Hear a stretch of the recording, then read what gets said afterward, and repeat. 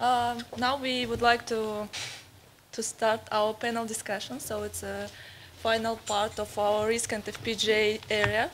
So I would like our participants to come and sit. Okay. First of all, I will start from introducing myself. My name is Alyona Bulda, and I'm responsible for quality assurance project in Exactpro. Those projects are related to FPGA and GPU hardware testing. And also I would like our participants to introduce themselves, if you don't mind. We can start right from this side. So Milan, could you please introduce yourself? I just finished my presentation. Hi, my name is Milan from Netcope Technologies, and I'm the director of low latency department of Netcope Technologies. Hi, I'm back. For those of you who stepped out in the last 10 minutes, I am still Michael Villain. I'm still running head of business development for NanoSpeed, and we're an FPGA platform company. Okay. Hello, everyone. My name is Maxim Rudovsky. I'm head of development in quality assurance in Exactpro systems. And my experience in FPGA. 2 years ago, we started some proof of concepts in FPGA project to just get experience in this technology for preparing for future testing of this technology. Thank you. Hello, my name is Ilgar. I'm software and hardware specialist and mostly use primary hardware available on the market to make accelerations in algo trading. Thank you. Hello again, my name is Vladimir. I'm business development director in ARQA Technologies. Our company also has some R&D experience in FPGA story, but I think on this round table I will be like a dark side of the moon because of audience who we can see now on this table. Thanks. So as you know, a lot of companies use hardware to improve their testing. Today we would like to discuss some parts of those hardware acceleration, and since there are a lot of discussion going on those areas, and I think the first question will be related to the FPGA neatness. So there is a need for FPGA in trading community? So Milan, what do you think? Okay, thank you. It depends a lot on what a customer wants to do. For some use cases, of course, a simple low latency NIC is enough when you run most of your stuff in software.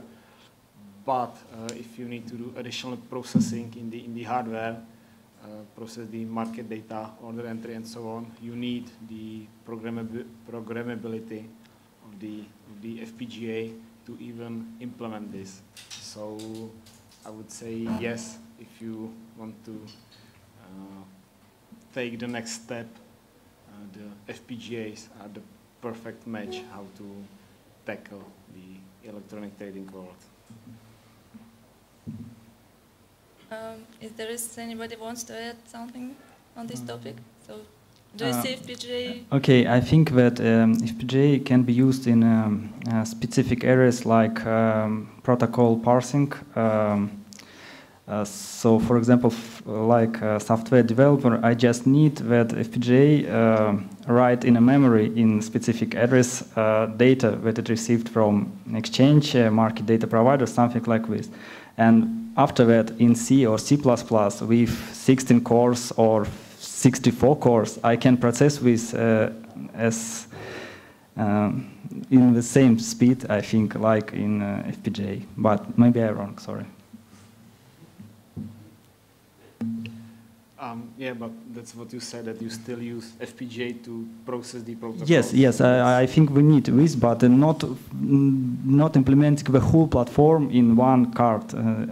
We don't know what happened in this card, how to monitor this, and it's very difficult to maintain, I think, this solution. For example, if some market data provider introduce new fields, We need companies that give us this solution to compile, optimize this FPGA solution, and upload this code in this card.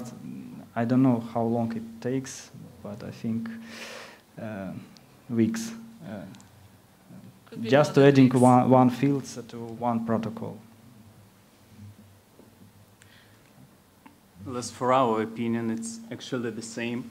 We can develop in C++, let's say C++11 or C++14, using the latest C technology, put it on a very good Intel processor with high clock rates, and then you achieve around, yes, not 1, not 2, but less than 10 microseconds for the whole cycle. When you get the input, then you get less than 10 micros, and you produce the output. That is what is happening now if you make good software and hardware collaboration. Let's continue with commodity differentiator versus differentiator. So there is quite a large number of RISC gateways, market data processors based on FPGA. Do you think there is still a need to, let's say, develop in-house the FPGA-based products, or it's better to buy something which is already at the market and start using that?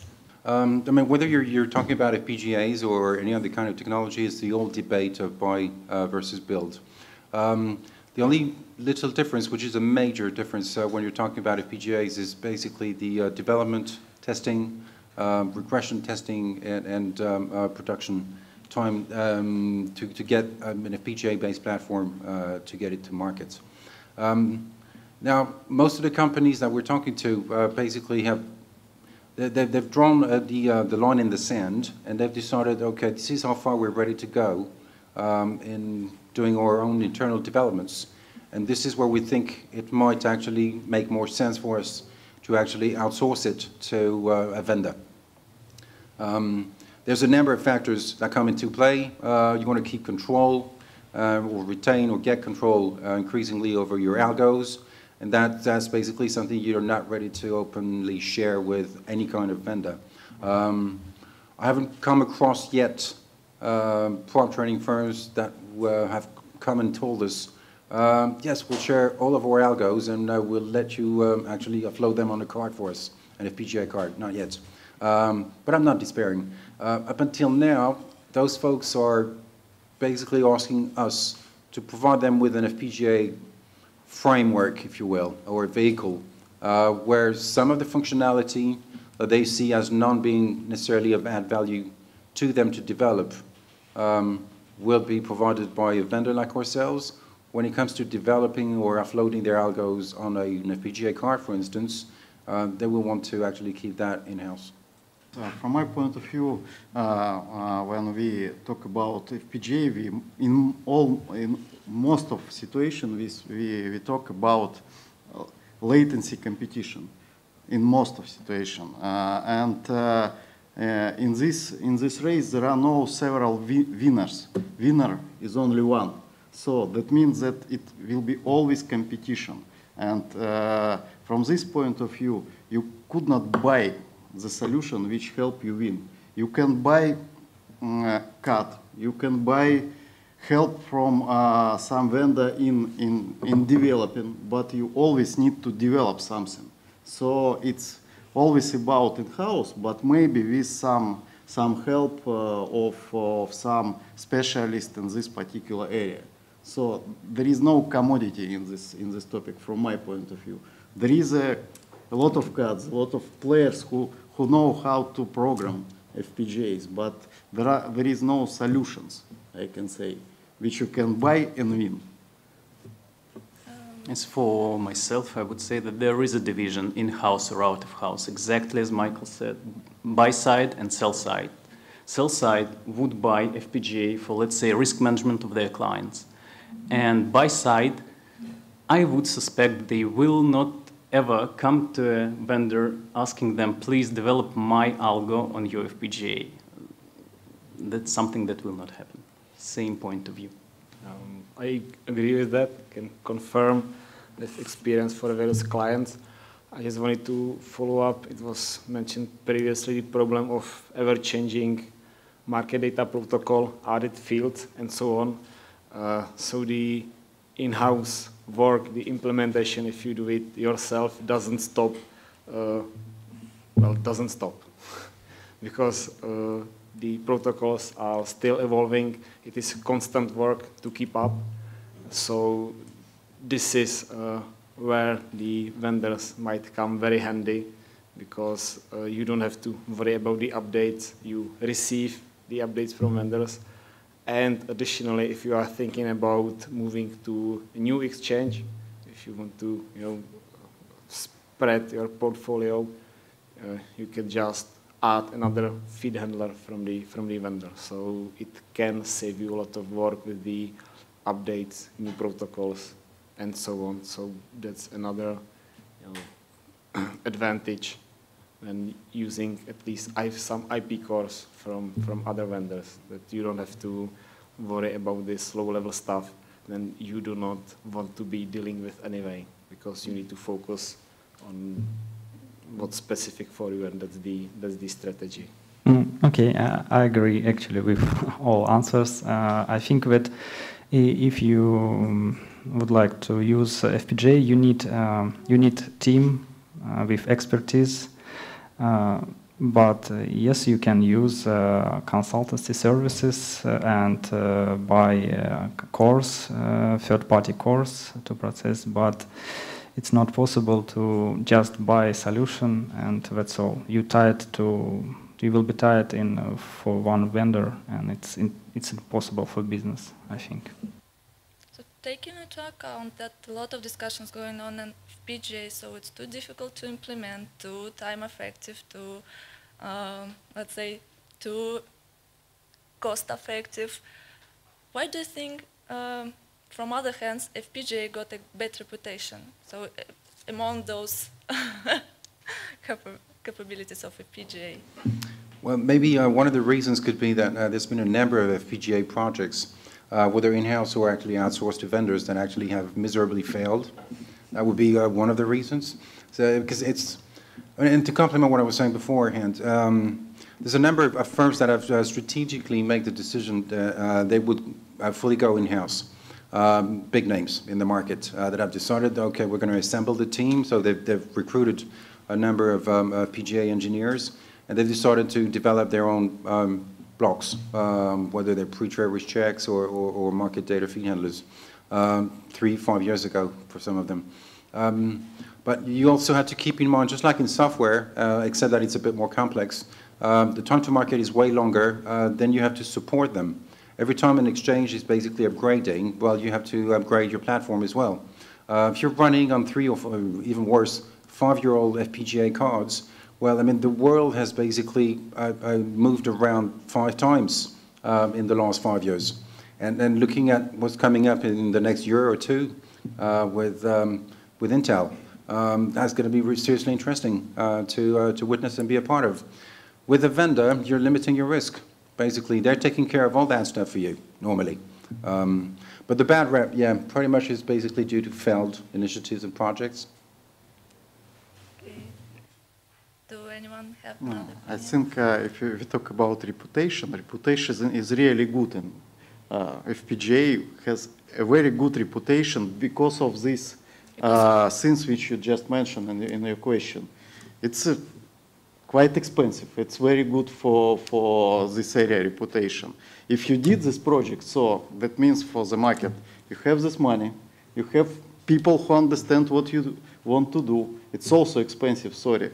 If you may spend such money, that means that it's really good. You are in really good financial situation. So from point of view of cost, it's really good reputation.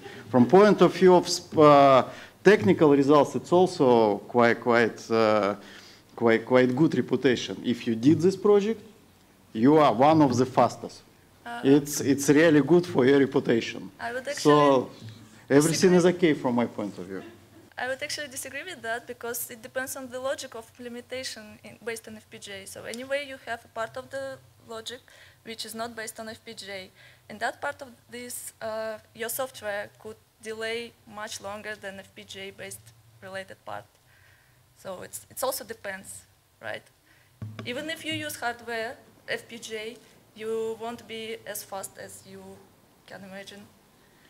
In all technical project, it may be purely software or some mix of software or hardware, you should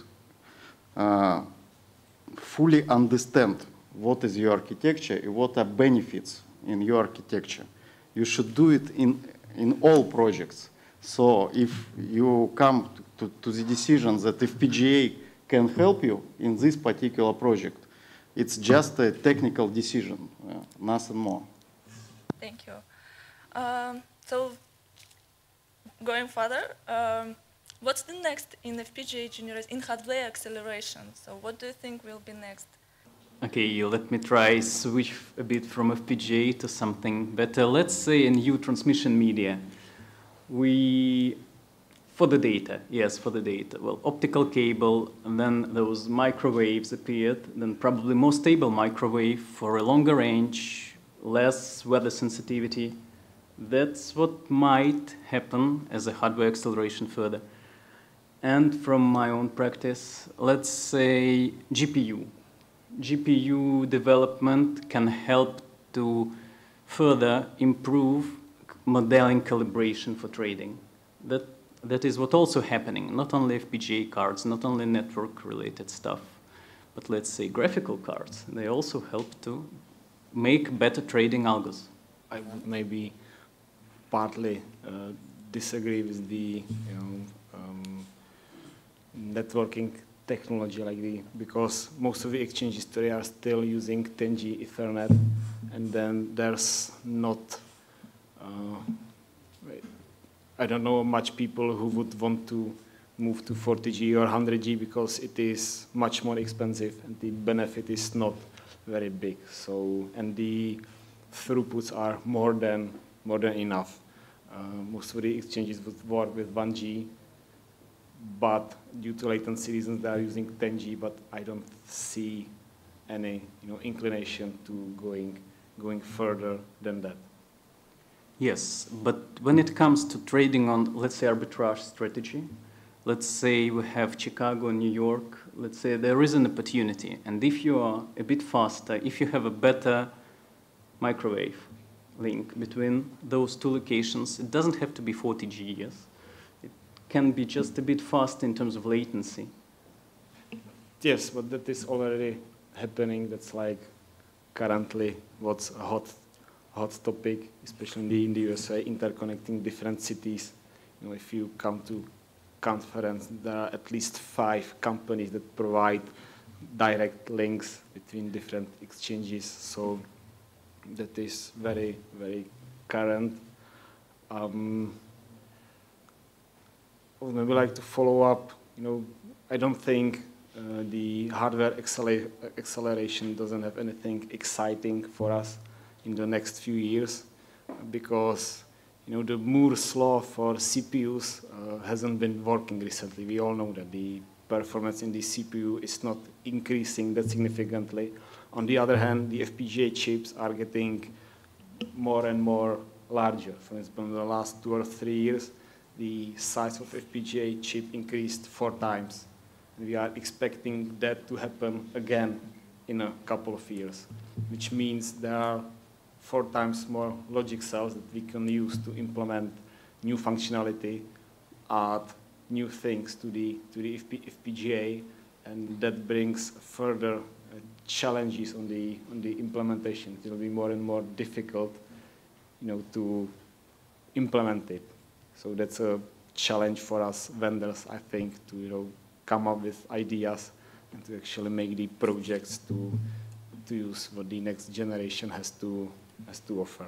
It's, by the way, interesting message, because all this process which you just mentioned will not come to the situation when FPGA cards will have enough memory to change the class of task which you can do on FPGA card. You will have more ventils for processing logic but you never will have enough memory to process data, data management on this card. So yes, you are right. The technical progress we will go in this way, but it will be still the same type of task which we will solve on FPGA cards. So in this sense, if we talk about potential drivers from technology to and potential effects from technology for trading, I think I more agree with Ilgar, because some other areas should bring more opportunities to automating trading and to this environment in general, because only processing cards or CPUs or CPUs or GPUs or just FPGA itself, it's not all what we need to automate our process in trading. So any enhancement in all parts or in any part of whole architecture can bring innovation. For example, if, I don't know, if for example, disk will be much more faster than now, it may open new windows and new opportunities for new type of algorithms, for example. So. But anyway, you are speaking about hardwares. Why do you think people from business, from trading, don't improve logic, trading logic or protocols to meet the requirements of PGA, so to be more, let's say, time challenged to increase the capabilities of trading and exchange abilities? Oh, it's easy question. It's business reason, nothing more. It's not about technology. It's about business. You have just a few players who will be pleased because of this your enhancement, and you need to spend a lot of money, time, and so on and so forth to do this. So it's easy. But I think, for example, fixed length protocols, it's actually for FPGA. Oh, really? Yes. FPGA can deal with some kind of parsing, but as Vladimir said, it's only a part of something, a part of a bigger picture, much bigger. Let's say we have to interconnect different hardware types to understand what can we do with current market situation. FPGA will contribute by parsing the market data, let's say, for myself. CUDA technology will incorporate by providing a better modeling online to the algo itself that makes a decision. Intel chipsets and, well, mainstream chipsets will help to take the decision what to do. Then let's say the same TCP offload stuff will help to bypass the stack and put my order to the exchange. Let's say Ethernet will go away and InfiniBand will be connected. Then it's another couple of micros. That's the whole stuff that brings you to the edge. It's not only one thing that makes you a better one. Thank you. Does anyone has another opinion? Just one thing. Yep. The new protocols really are FPGA friendly that are currently introduced, because, you know, in the past the problem was bandwidth. So they were coming up with compression algorithms to reduce the bandwidth. Okay. Currently it's not bandwidth, it's processing power. Okay. So they are making the protocols easier so they can be faster. But you're speaking about internal protocols, so which are from one component to another component, No, not customer facing. I'm talking about market data Market protocols. data, okay. For example, new protocol at NISE, XDP. Okay. It's binary fixed length, very, very good for FPGA processing. But it's still TCP/IP, right? It's UDP. UDP, but how FPGA will be able to process data in case of gaps in multicasts? How to improve the latency again, if we are speaking about latency? So anyway, the FPGA should be able, right in time, get that gap and get the information inside the platform. that depends on customer requirements, not necessarily. Okay. Not everyone does that, but that's a good point. That this is not easily done in the FPGA, Okay. but that's why you have usually dual multicast channels, so you can fill in the gaps from the UDP. So it will be a software logic which will be helpful for the FPGA. Yes. Okay, I think we're quite limited in our time, and we are right in front of our lunch. So in case if anyone has some questions, we can ask them, or you can ask them during the lunch. So I would like to announce that our table discussion has finished. Thank you. Thank you. Thank you.